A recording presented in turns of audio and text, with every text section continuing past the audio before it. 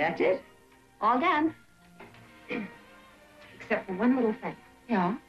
You forgot to put on your wedding dress. Margot, that's not fair. You can't expect a bride to remember everything.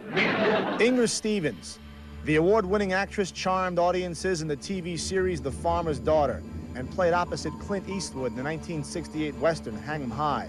Stevens had killer looks, genuine talent, and a bright future in Hollywood. But on April 30th, 1970, the lifeless body of 35-year-old Inger Stevens was found face down on her kitchen floor.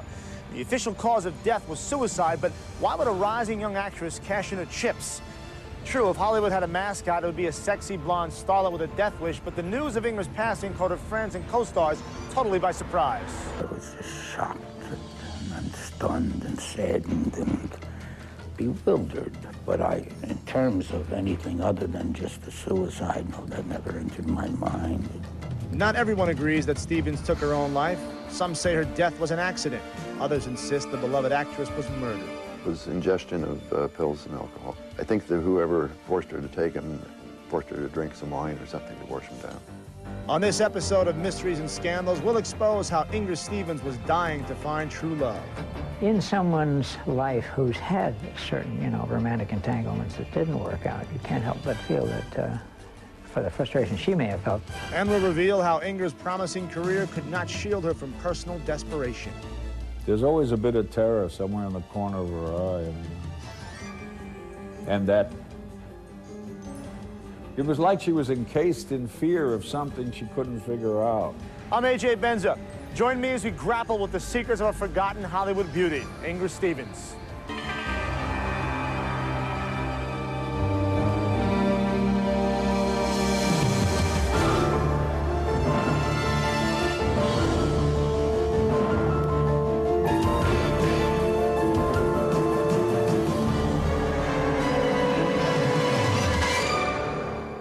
35-year-old Inger Stevens was a successful film and television star when she died suddenly in 1970.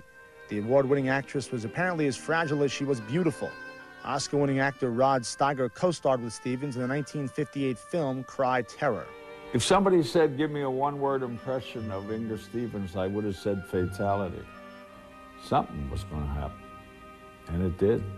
But in the days leading up to her death, no one suspected that Inger's life was about to take a terrible turn. Biographer William Patterson is the author of The Farmer's Daughter Remembered. She was up for a lead in a part of a TV series called Most Deadly Game. And it was produced by Aaron Spelling. Inger's personal assistant, Chris Bone, remembers her boss being optimistic about the future. She'd gone out and bought new clothes and was thrilled about doing it. And when I spoke to her, she had just gone out to dinner with Aaron Spelling and his wife and was quite excited about doing the show. Stevens was also excited about recent developments in her personal life.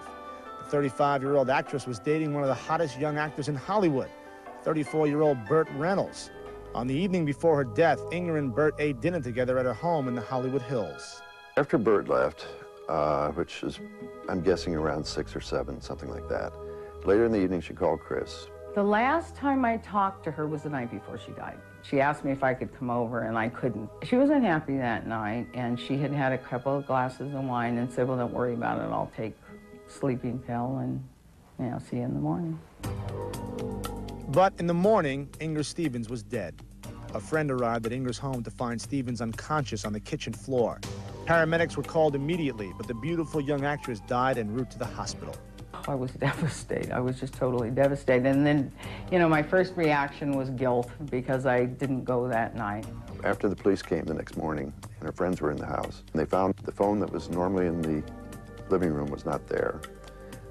In the bedroom, the carpet had been pulled back, and Bert's pictures were under the carpet, like she didn't want someone to see them. And she had gotten the ingredients of her favorite sandwich out. And on the kitchen counter, there was a vial, which is an asthma pill. And the press said that's what killed her. Neither she nor her friends had asthma. For those who knew Stevens, her sudden death came as a shock. TV's Columbo, actor Peter Falk. I was stunned. Stunned. I couldn't believe it. I had no intimations. None. Harry Flynn worked as a publicist for The Farmer's Daughter, the 1960s television show that starred Inger Stevens. Girl has her own series. That's success. The idea of achieving it and reaching some kind of a plateau and then ending it all doesn't seem an answer that Inger would have come up with. Never thought she committed suicide, and I'll tell you why. Her makeup would have been perfect. She would have been in the, prettiest negligee she owned. And she was in a robe and scruffy slippers, from what I understand, and there's no way. And I just figured that it was the combination of the couple of glasses of wine she told me she'd had and the sleeping pills. Police said that it was probably accidental, that she forgot she took a pill and took another one. But in the autopsy, there were at least 25 to 50 pills in her when they opened her up. So did Inger ingest a month's worth of sedatives in one night by mistake?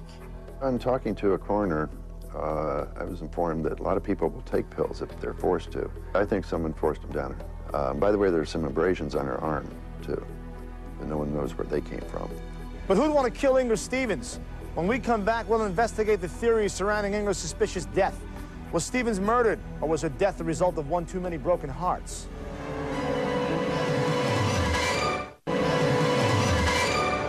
In 1970, film and television star Inger Stevens died from an overdose of barbiturates.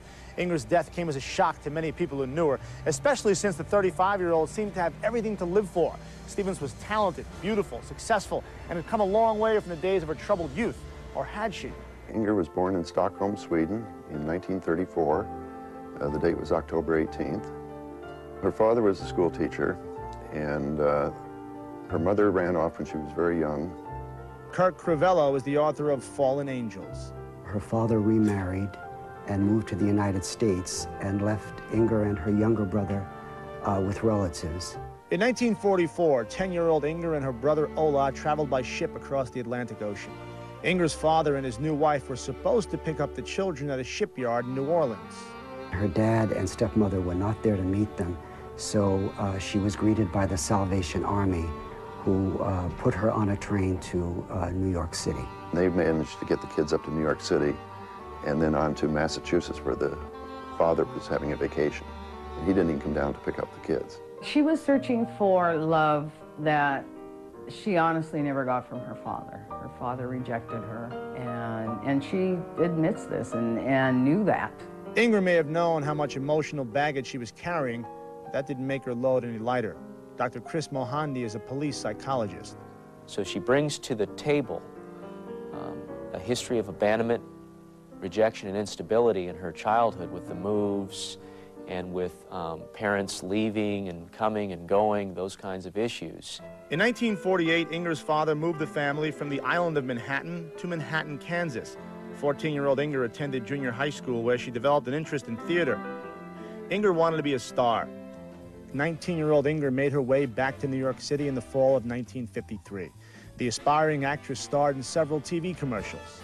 In February of 1956, Inger was in her first Broadway play called Debut. And she had married her agent, Tony Soglio. And they weren't getting along, and he was somewhat, I guess, abusive towards her. So they were separated, but he still acted as her agent. They were really married only 6 months. They lived together, but the divorce didn't occur for another 3 years after that. And he arranged for her to have a testing contract at 20th Century Fox. So Fox brought her out to Hollywood. At age 22, Inger Stevens quickly became a hot commodity in Tinseltown. She was funny, and she was beautiful, and she was a hell of an actress. And that was my first impression, and that never changed. This is a lady from Scandinavia who came over here and started to have a career rather successfully in Hollywood. And obviously her personal problems and God knows what, she didn't have the strength for it. Strength is the one thing you gotta have in Hollywood. Well, strength and maybe an expense account. Inger Stevens would have paid any price to find peace of mind. Straight ahead, what roles did Bing Crosby, Dean Martin, and Anthony Quinn play in Stevens' real-life tragic love story? And did Inger's desperate search for Mr. Right have fatal consequences? In 1956, at age 22, Hollywood newcomer Inger Stevens claimed her place among the giants of the movie business. Inger's first film role cast her opposite the legendary Bing Crosby in the 1957 flick Man on Fire. And man, oh man, did sparks fly between Inger Stevens and a leading man. The young actress thought 53-year-old Bing was hot stuff. They were very much in love, or she thought they were, and she heard on the radio that he had married Catherine Grant that day. She later told people the reason that they didn't marry was because she wasn't Catholic. Crosby wasn't the only famous name in Inger's Little Black Book. In the late 1950s, Stevens was linked romantically to several celebrity studs. On her third film, The Buccaneer, is when she met her next big love, Anthony Quinn. That lasted about a year. But rumors persist that the breakup with Quinn bothered 24-year-old Inger tremendously. Some say that her well-publicized suicide attempt on New Year's Eve, 1959, was over her breakup with Anthony Quinn. Others contend that Inger became deeply depressed on the set of the 1958 film The World, the Flesh, and the Devil. While making the picture, Stevens supposedly fell in love with yet another co-star, actor Harry Belafonte. It didn't work out, and she just got really depressed about it. She just decided that life wasn't worth living. She did take some pills, and she almost died. Later, after she recovered, she said it's the dumbest thing she'd ever done in her life. And she said, now I have a desire to live and really enjoy life. Feeling renewed, Inger took a break from movie making and spent the next 2 years starring on the small screen. Stevens made guest appearances on more than a dozen TV shows, including Bonanza and The Twilight Zone. And in the fall of 1961, 27-year-old Inger took on the role of blushing bride once again. She married Ike Jones. He was working for Nat King Cole at the time. And they got married in Tijuana. It wasn't accepted in those days for a black man and a white woman to be married. And she introduced him to me and seemed to be very proud of the relationship. I'm sure some people said, hey, don't do that, it might hurt your career. Though Inger's friends and colleagues knew about Ike, the couple kept their marriage a secret from the public. She continued working in television. In 1962, Inger co-starred with actor Peter Falk on The Dick Powell Show, a dramatic anthology series. Both Stevens and Falk were nominated for Emmy Awards for their performance in the one-hour episode, The Price of Tomatoes. I remember The Price of Tomatoes as being very, very happy. And I remember that my first impression of Inger, when I first met her, I instantly liked her. In the early 60s, she got the part of The Farmer's Daughter, which was a TV series, and that ran for 3 years, and they did 101 shows. She was, you know, the maid or the governess or whatever. She played for William Windom, who was the congressman, and they ultimately married on one of the shows, which had one of the highest ratings of any show. In the spring of '64, 29-year-old Stevens won a Golden Globe for her role in The Farmer's Daughter, but Inger's 2.5-year marriage to Ike Jones wasn't winning any prizes. He was a nice-looking man and could be very charming, but he could also drink a lot, and they had many a fight. It just was a thing that wasn't going to work out. I always had the feeling this woman would get involved with somebody who would kind of be sadistic and kind of tell her she was nothing, until one day she thought she was nothing. She didn't like herself for some reason. I don't know what it was, because she certainly was a nice person. I saw her in love, really in love once, and that was Dean Martin. It went on for quite a while, and then he ended it. And she was devastated. She cried and did when they broke up. If Inger was an emotional wreck, she certainly pulled herself together in front of the cameras. By early 1970, 35-year-old Inger was a TV celebrity with 15 films to her credit. Inger also had a new boyfriend, actor Burt Reynolds. You know, once we started, there wouldn't be any turning back. I know that. She met Burt on her last movie. It's a TV movie called Run, Simon, Run. And the night she died, he was there at her house, and she cooked him dinner. After Burt left, Inger asked her assistant, Chris Bone, to come over. Chris couldn't get to Inger's until the next morning. By then, Chris had heard on the radio that Inger Stevens was dead. I drove up to the house, got the baby in the car, and I saw the police. All these people were there, and I just stopped and turned around and went home. Inger Stevens wasn't the first, and unfortunately, she won't be the last celebrity to die of a drug overdose. But was Inger's death self-inflicted or merely staged to look that way?